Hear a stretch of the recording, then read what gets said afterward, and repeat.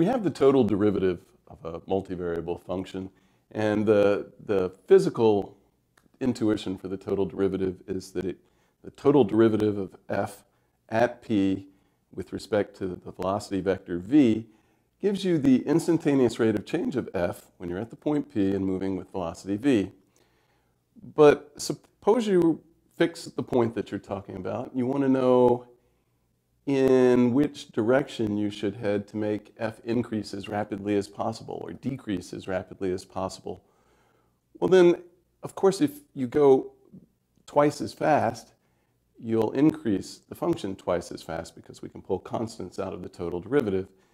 So if you move in the same, keep your direction fixed, but move twice as fast, it doubles the rate of change of the function.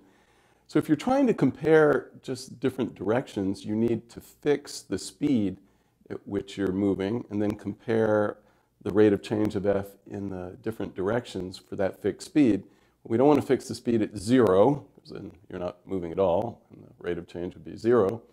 And the most natural other choice is to fix the speed as being 1 unit, whatever the units are in your problem. So when you do this, look at the total derivative of f at a point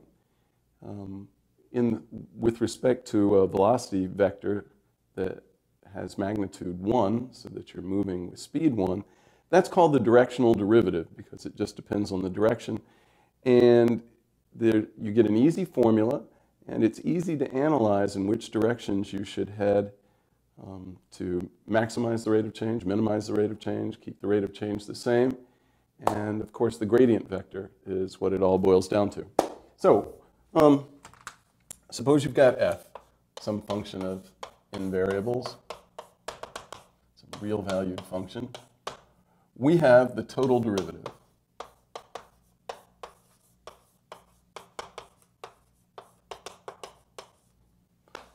D sub p of f at v. So I'm assuming, as I'll assume throughout this lecture, that f is differentiable at p, and v is our velocity vector, and the formula we had for this is that it's the gradient vector of f at p dotted with the velocity vector. But now we want to fix the speed as being 1 so that we can just compare what happens in different directions. I remind you that we discussed quite a while ago that the direction of v, most directions don't have names like east, west, north, south. The direction of v is the unique unit vector that points in the same direction as v, as long as v isn't the 0 vector. So if v is not the 0 vector, the direction of v is by definition the unit vector, the unique unit vector that points in that direction. So this is the direction of v. And what we want to look at the total derivative of f in the direction with respect to unit vectors so that we can compare the directions in which the rate of change of f as you move in different directions. And then, of course, if you want to double that rate of change, you could just double the speed, so make the speed 2, or if you want to triple the rate of change, make the speed 3. When you do this, so now u here is a unit vector, a vector of magnitude 1. When you do this, it is common to change the notation and subscript by u and write it as a function of p. So this is called the directional derivative. This is the directional derivative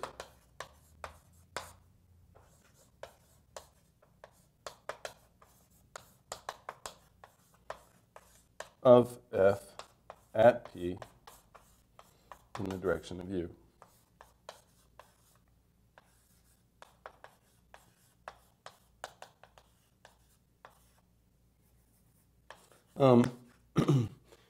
And yeah, it's the instantaneous rate of change of f when you're at the point P and move in the direction u with speed 1.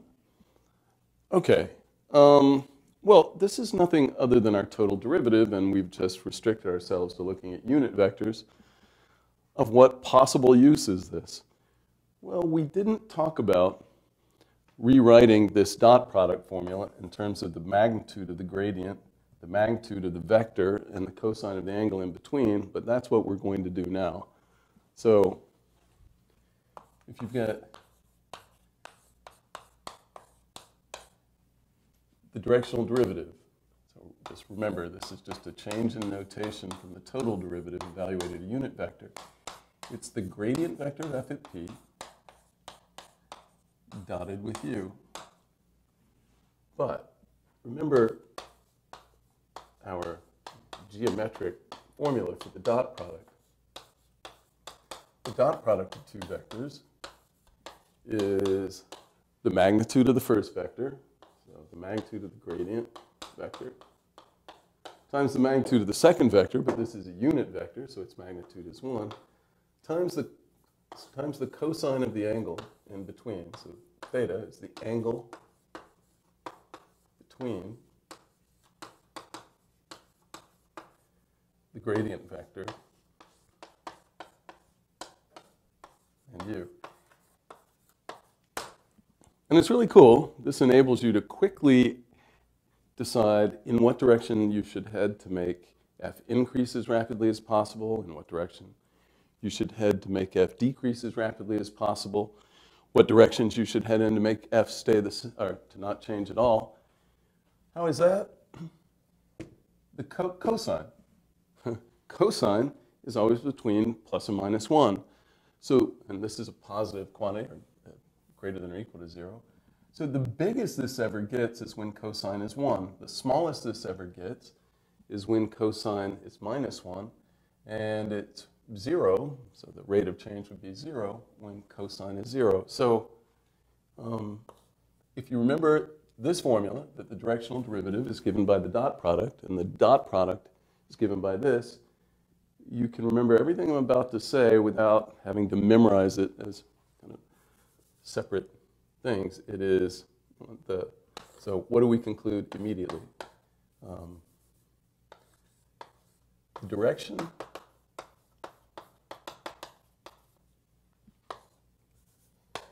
in which f increases as rapidly as possible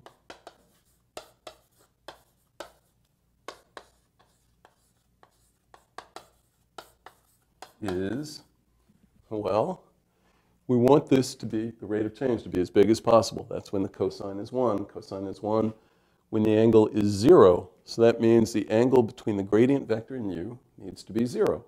They have to point in the same direction. As rapidly as possible, the direction is the direction of the gradient vector.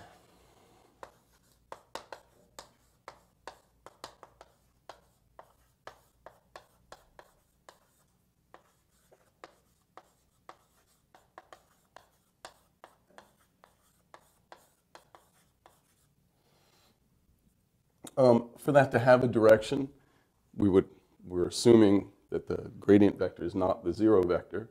So this is u, well, has to be then the gradient vector divided by its magnitude. So you can say in the direction of the gradient vector, but if you want a unit vector for the direction, then you need to divide the gradient vector by its magnitude. I'll say again, if the gradient vector of f at p is 0, then this magnitude is 0, and the rate of change is 0 in all directions. So that's kind of the trivial case. But assuming that the gradient vector is not 0, so let's do the non-trivial case, assuming this is not the 0 vector, then this is the direction you head in to increase as rapidly as possible. And what is the rate of change when you move in that direction with speed 1? Well, it's what you got. We just made this 1, which means that the directional derivative is the magnitude of the gradient vector. Direction, that's the direction. And when you move, so, and the value of the directional derivative when you move in that direction is the magnitude of the gradient vector.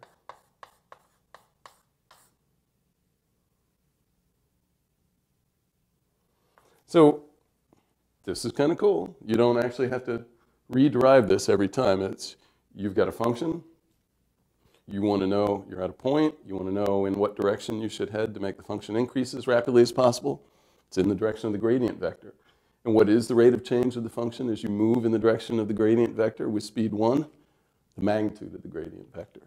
So that's kind of cool. What if you want the direction in which f decreases as rapidly as possible? Well, then you want cosine of theta to be -1. Well, cosine of theta is -1 when the angle between the gradient vector and u is, well, 180 degrees, pi radians. They point in opposite directions. So the direction in which f decreases as rapidly as possible is the direction of negative the gradient vector. i.e. u is negative this divided by, I could put a minus sign there, but it wouldn't affect anything. So in the direction opposite the direction of the gradient vector. And when you move in that direction with speed 1,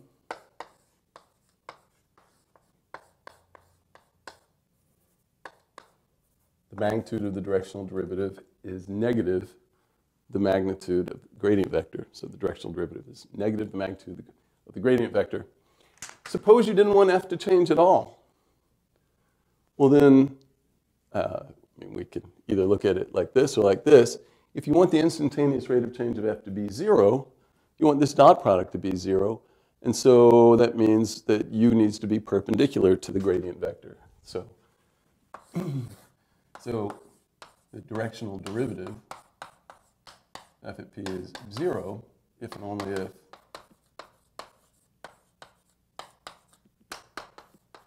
u is perpendicular to the gradient vector. So this is it. This is how you answer every question about directional derivatives. You remember the directional derivative is just the gradient of the vector dotted with the unit vector. You remember that geometrically that's the magnitude of the gradient vector times the cosine of the angle between the gradient vector and u, and then you draw all these other conclusions, which after a while you will remember without having to memorize them. The direction in which the function increases the most rapidly is the direction of the gradient vector. And when you move in that direction with speed 1, the instantaneous rate of change is the magnitude of the gradient vector. The direction in which f decreases as rapidly as possible is in the direction of negative the gradient vector. When you move in that direction with speed 1, the instantaneous rate of change is negative the magnitude of the gradient vector. To have the instantaneous rate of change of f be 0, you need to move perpendicular to the gradient vector. All right, let's do some examples.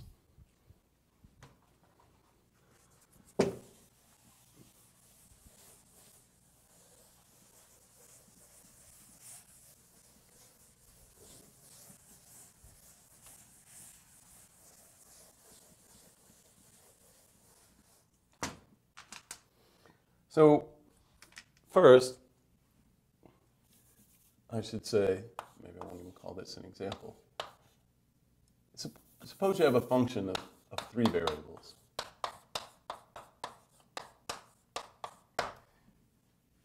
Then we have our 3 standard basis vectors for R3, I, J, and K. Those are all unit vectors.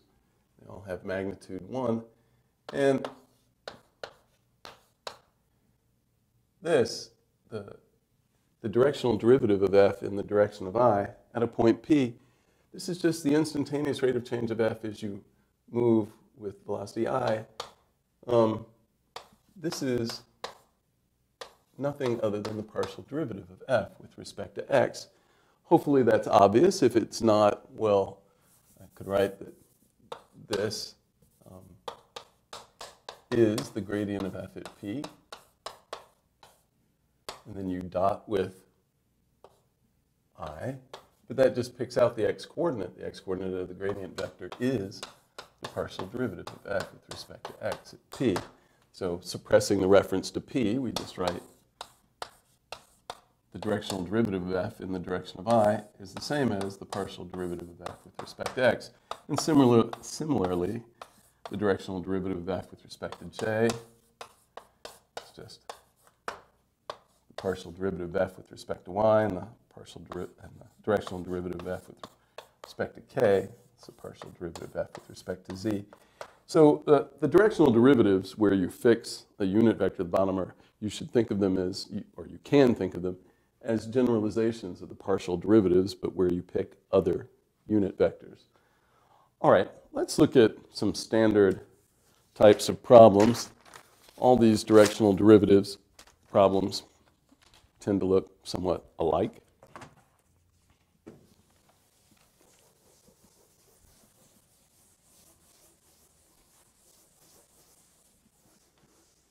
The words change, but what you do is always the same.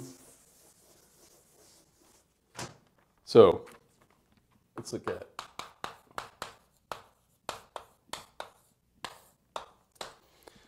the example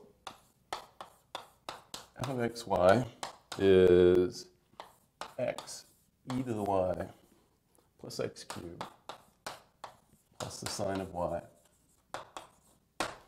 And we will fix our point. We're at p equals 1, 0. And what are standard types of questions? Well, A, what is the instantaneous rate of change? I'll abbreviate that as IROC. What is the instantaneous rate of change of f at 1, 0 when you move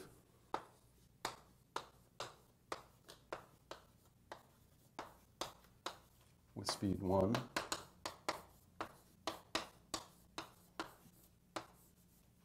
towards the point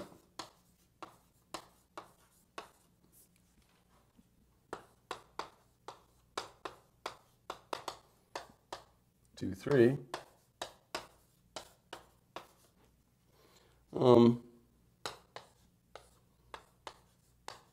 In what direction should you head?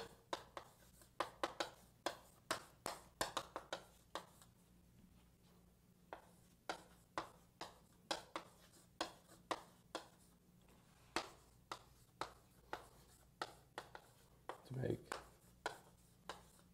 f increase as rapidly as possible.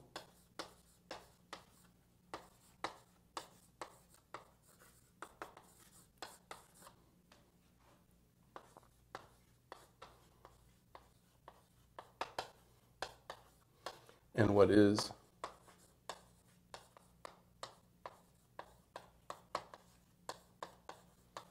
the IROC of f in that direction? So, I mean, when you move with speed 1, again, I get tired of writing that. And also I say when you move in that direction, if I don't specify a speed, I just say in a direction, it means with speed 1. And then, actually, a part C will make the same.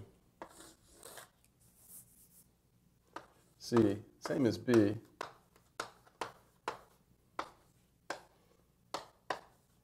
But replace increase with decrease. So we want to know in what directions you head to make, in what direction you head to make f decrease as rapidly as possible. All right.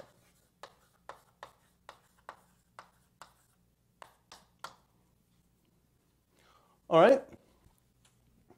What do? Well, we need the gradient vector of f at p, and then everything else is pretty easy.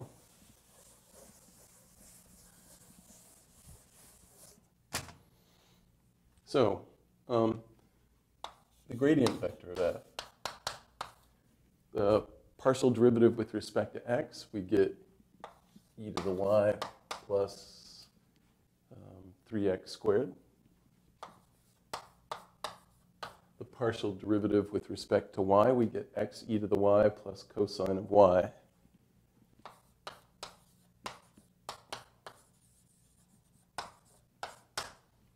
So that's the gradient vector at an arbitrary point.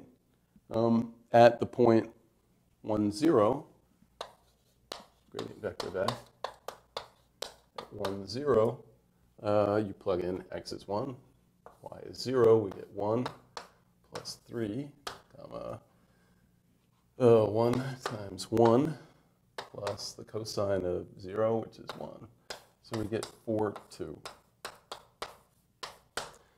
So that's the gradient vector of f at the point. All right? What's the instantaneous rate of change of f at 1, 0 when you move with speed 1 toward the point 2, 3? All right. This is one of those little tricks that people like to throw into directional derivative problems. You are not given a vector that points in the direction you're interested in. You're at a point 1, 0. You're told you're moving to a point 2, 3. You need to find the vector from 1, 0 to 2, 3, then make it a unit vector, and then take the dot product to get the directional derivative. So we are after this, the directional derivative of f in the direction of u at 1, 0, where u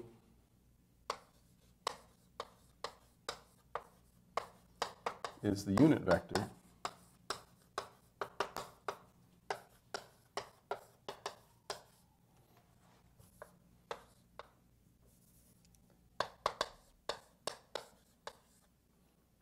in the direction of the vector that goes from 1, 0 to 2, 3. All right. And this is the gradient of f evaluated, the gradient vector of f evaluated at 1, 0, dotted with u. So this is 4, 2, dotted with u. And our whole problem really is to find this unit vector u. So we have to write this vector in coordinates and then make it a unit vector. But aside from that, the problem is easy. So this vector, you subtract these coordinates from these coordinates. So you just get 1, 3. And so the unit vector u is 1, 3 divided by the magnitude of 1, 3. The magnitude of 1, 3 is the square root of 1 squared plus 3 squared. So it's the square root of 10, which isn't anything nice. So I'll just write this is 1 over the square root of 10 times 1, 3. So that's the unit vector. You need to be careful. In other problems, you might actually be given, it might say not in the direction of some point, but in the direction of a vector. So in the direction of the vector this. And then you don't subtract the 1, 0. You have to be very careful about the wording. All right, so, okay, that's our unit vector u. And then you just need to dot that with 4, 2. So we get 1 over the square root of 10 times 1, 3. You can just pull out the 1 over the square root of 10. And then it's 1 times 4, so there's a 4 plus 6, 2 times 3. So 10 divided by the square root of 10, the square root of 10. The square root of 10 what's? Well, there weren't any units in the problem. So the instantaneous rate of change as you move with speed 1 in the direction of that point is the square root of 10. All right, so that was part A. In part B, it's in what direction should you head to make f increase as rapidly as possible? In the direction of the gradient vector. Right? In part B, you should be able to answer this immediately. This is in what direction should you head to make f increase as rapidly as possible? In the direction of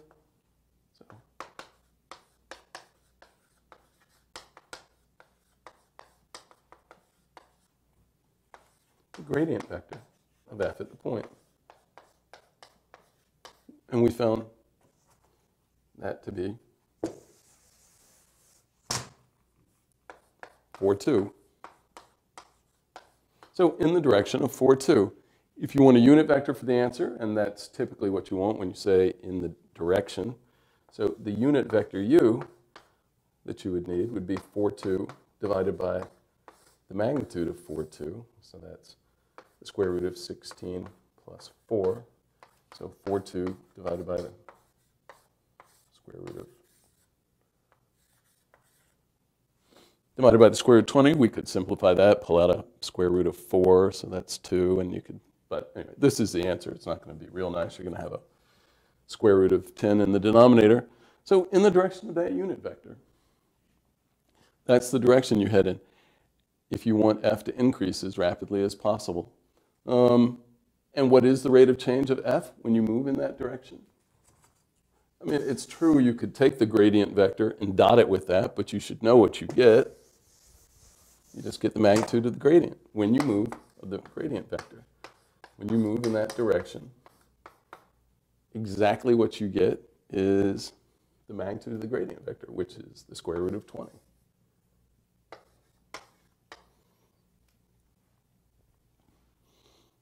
That's the fastest f can increase when you move with speed 1 from anywhere. Of course, if you move with speed 37 in the same direction, then you'd get 37 times this rate of change. But directional derivatives, you're specifically moving with speed 1, and then if you want to change your speed, just multiply by that later. But that's the direction.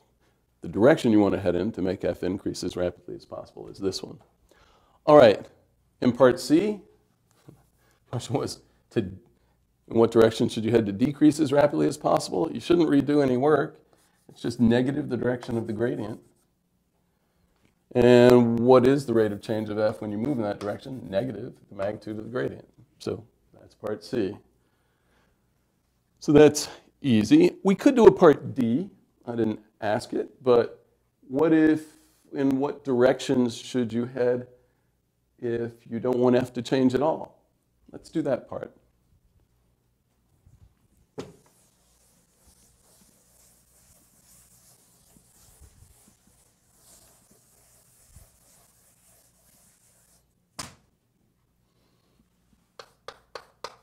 So this could be a part D.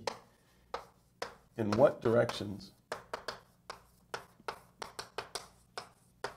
can you move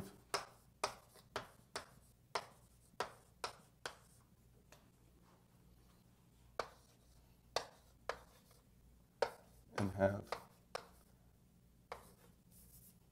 the directional derivative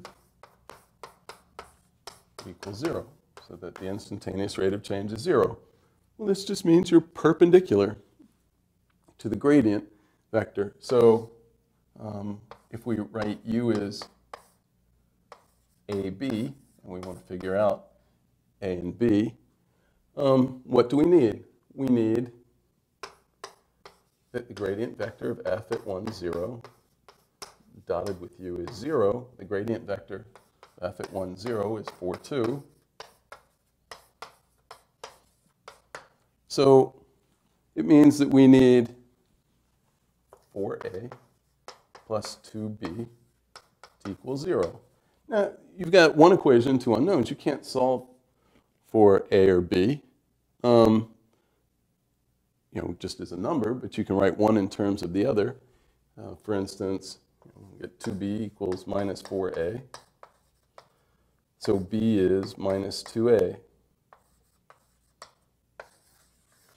Which means your unit vector needs to be of the form a could be anything as long as b is minus 2 times a. So it could be a times 1 minus 2. But we need for this to be a unit vector. We haven't put that in yet. So we also need, so we can let u be a scalar multiple of 1 minus 2 as long as, so where the magnitude of a, which is 1 minus 2, is 1. We need a unit vector. This just means we need the absolute value of a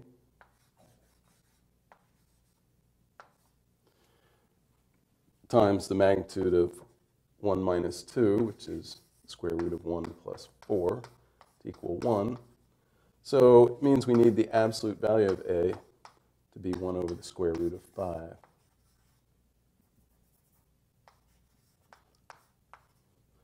So a is plus or minus 1 over the square root of 5.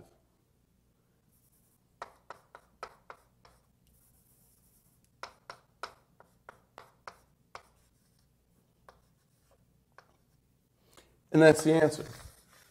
In what directions can your head have the instantaneous rate of change of f be 0? They're scalar multiples of 1 minus 2. And if you really want a unit vector, you need to divide. It's not just any scalar, it's just plus or minus 1 over the square root of 5. So if you look at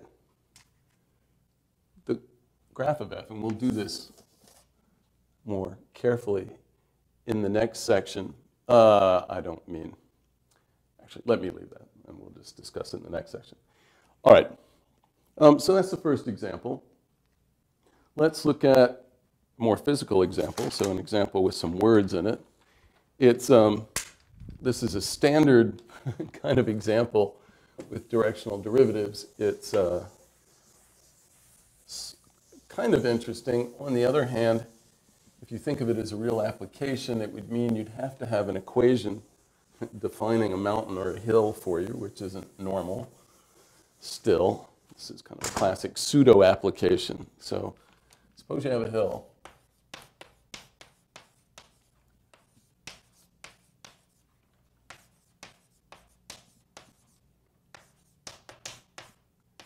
And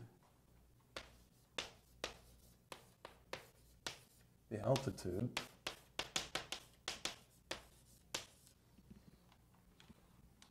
is as a function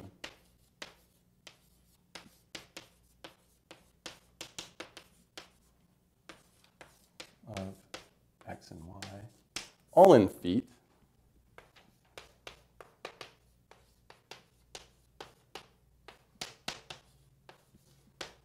Is given by z equals 400 minus 5x squared minus 3y squared. So you should remember the graph of this is an elliptical paraboloid. So it looks very roughly like this. So it's a hill. The x and y coordinates are measuring kind of your longitude and latitude, or your position on the face of the Earth, and your z coordinate is your height, so the altitude. And so this somehow, mysteriously, you know the altitude of your hill in terms of your x and y coordinates. I'm going to ignore whether this is terribly physically relevant. Suppose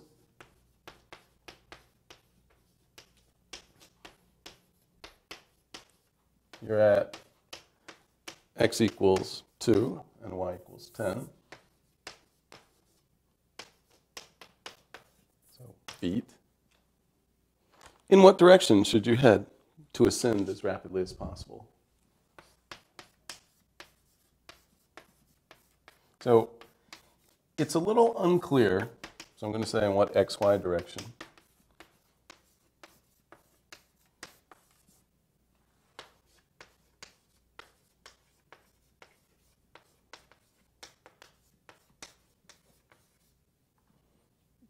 To ascend as rapidly as possible.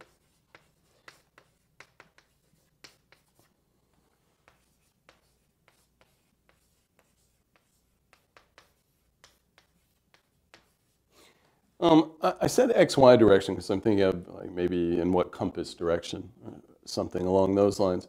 I just want, in terms of x and y, in a problem like this where you're thinking of, you're given an x and y coordinate where you are, and you're asking what direction you should move, you might think kind of in space. No, for direction we mean in what xy direction, and then yes, that would specify a z direction later, but that is not what we're asking for.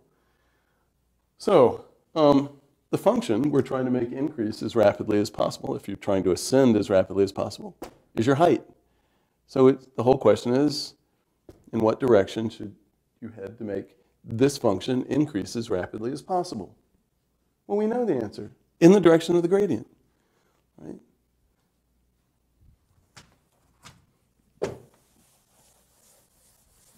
The answer, you should be able to answer this question almost immediately.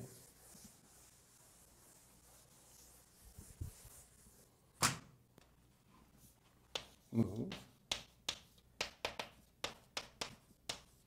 in the direction of the gradient vector.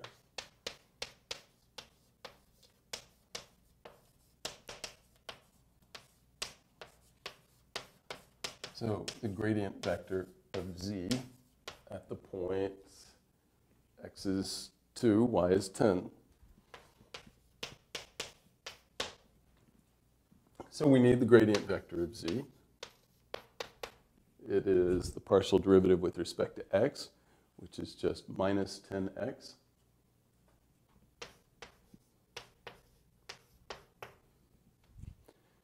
And the partial derivative with respect to y, which is minus 6y.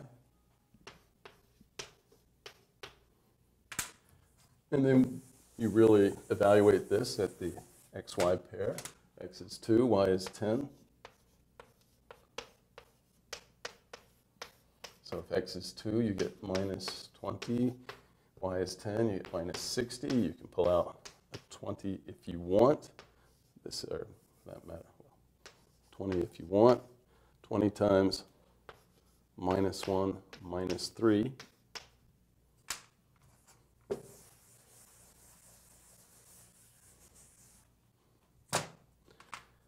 And if you really wanted a unit vector, so that's the direction you want to head in the direction of the gradient vector. But if you want a unit vector in that direction, you would take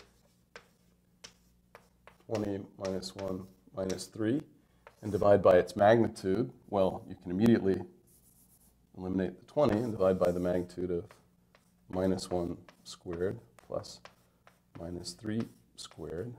So you just get minus, I'm going to pull out the minus sign,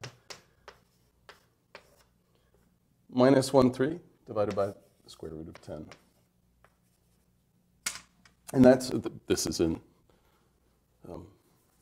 meters. I take it back. Well, in a way it's unitless because you're taking the partial derivative of z with respect to x and y. Z has units of meters. X and y have units of meters, so this is technically unitless. So, all right.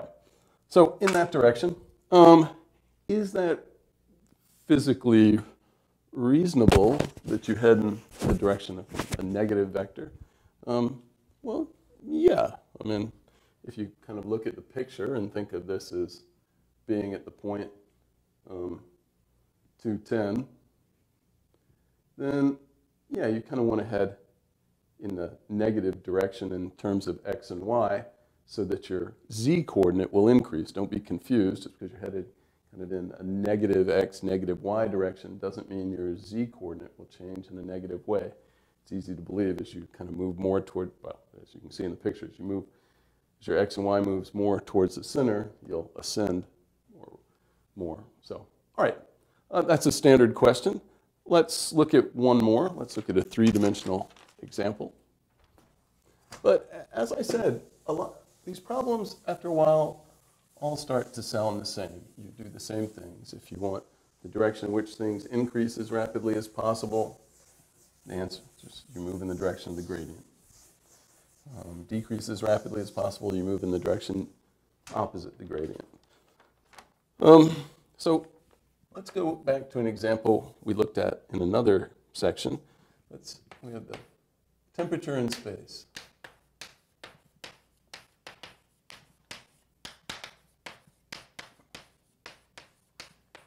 In degrees Celsius is given by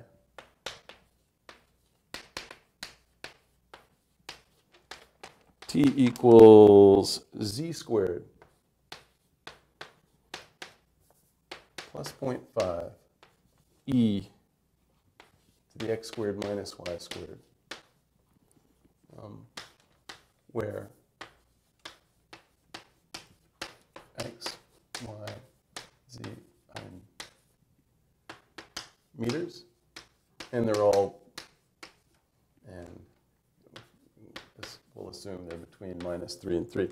That -3 and 3 won't actually come in. It's just for the temperatures to be anything reasonable.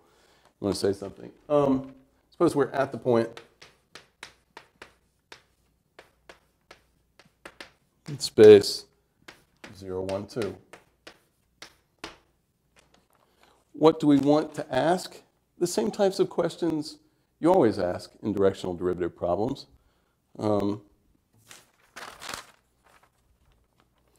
We want to ask, so A, what is the IROC of t in the direction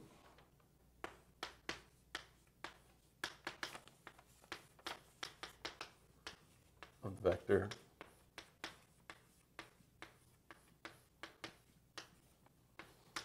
(3, -1, 0), and, well, B. In what direction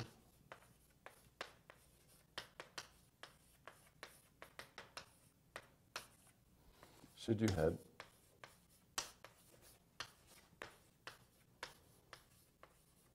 to cool off?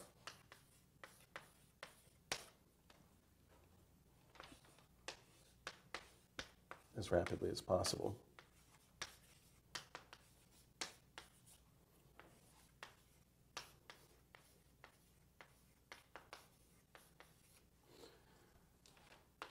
And what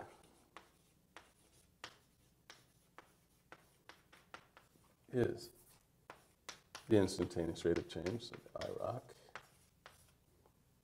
of t in that direction? And I mean, when I say just in that direction without a reference to velocity, I mean with speed 1. All right. Standard types of directional derivative questions. Well,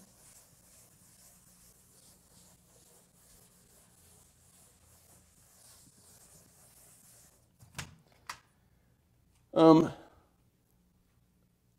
the first example I did, we were at a point, and you're told you're moving in the direction of another point. We had to calculate a vector in that direction, then make it a unit vector.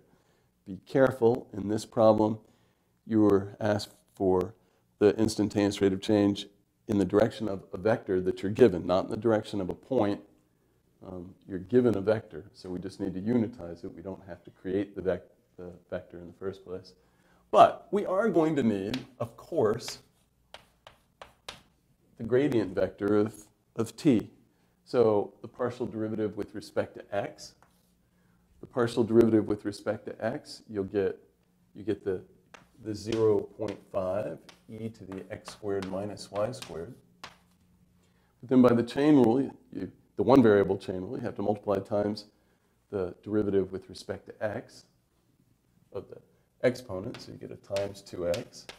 The partial derivative with respect to y, you get the 0.5 e to the x squared minus y squared, but times minus 2y, the partial derivative of the exponent with respect to y, and then the partial derivative with respect to z, 2z. So you can write this more nicely as 0.5 times 2, that just gives you 1, so x e to the x squared minus y squared minus y e to the x squared minus y squared to z. And at the point that we're interested in, 0, 1, 2,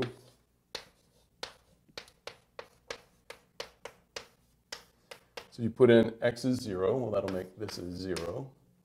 Put in y is 1, so we get a minus 1 times e to the 0 minus 1, so e to the minus 1, so minus e to the minus 1, and put in z is 2, so 4. The units here are temperature units divided by the distance units, so this is degrees Celsius per meter. All right, so that's our gradient vector. And then you can answer parts A and B quickly. Part A, The question is, what's the instantaneous rate of change if we move in the direction of the vector 3 minus 1, 0? So you just need to make that a unit vector.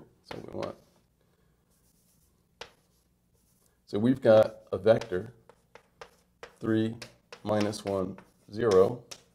We want the unit vector in that direction, so we have to take 3 minus 1, 0, and divide by its magnitude, which is again the square root of 10. I don't want you to think that magnitudes are always the square root of 10. That's just how it's working out in these examples. All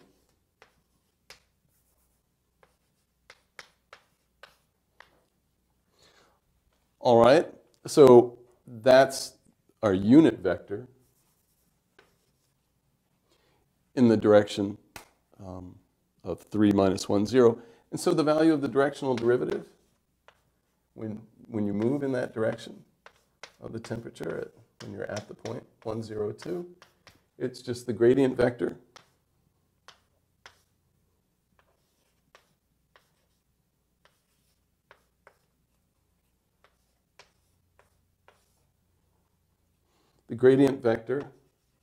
dotted with that unit vector.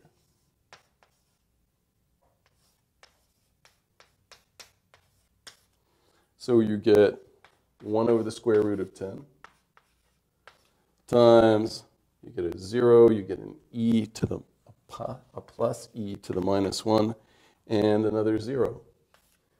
So you get e to the minus 1 divided by the square root of 10.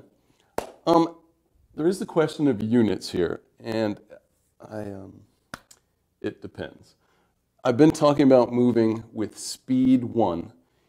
If you're really moving with speed 1, then this would be in meters per second. And this is your velocity vector after you made it have speed 1, so that would be in meters per second. And then when you dot this with this, dot this with that, the meters cancel, and you get degrees Celsius per second. That's if you're really thinking of this as moving with speed 1, which is how I like to think of it. Other people would leave the unit question up in the air and just give you a number. All right, so that's the directional derivative, the instantaneous rate of change in the direction of the vector 3 minus 1, 0. What do we have left to do? In what direction should you head to cool off as rapidly as possible?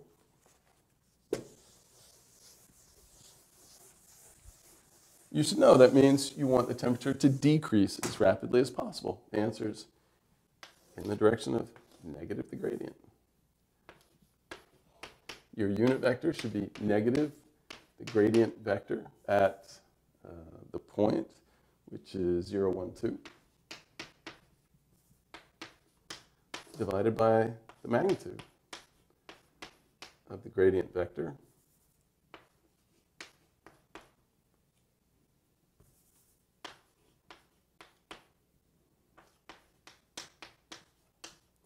Right? This is always the answer. In what direction should you head to make a function decrease as rapidly as possible? In the direction of negative the gradient vector. But if you want to make it a unit vector, you have to divide by the magnitude. Negative our gradient vector is 0, e to the minus 1, negative 4, and you divide by its magnitude, which won't be anything nice. But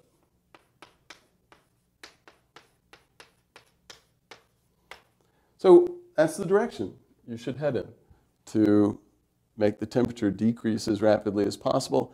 And then what is the IROC when you move in that direction? Negative the magnitude of the gradient. So what is the IROC of t when you move in that direction? That's easy. It's just it's the value of the directional derivative at the point 0, 1, 2, and it is negative the magnitude of the gradient vector, which is this number. So negative the square root of e to the minus 1 squared plus, well, I'll go ahead and write it. It's e to the minus 2 plus 16, whatever that is. Not a very nice number, but that's the rate of change. It's negative, indicating the temperature is decreasing. And if you want temperature to decrease as rapidly as possible, you head in this direction. All right, those are all the examples I want to go over in this basic part of the directional derivative section. All these problems start to look alike to you if you just do enough of them. All the questions are the same. There are these small changes in wording that trick people, like you're at this point, you move in the direction of this point, or you're at this point, you move in the direction of a vector. But aside from that, all the questions are very standard. They should all start to look the same to you. It shouldn't be too bad.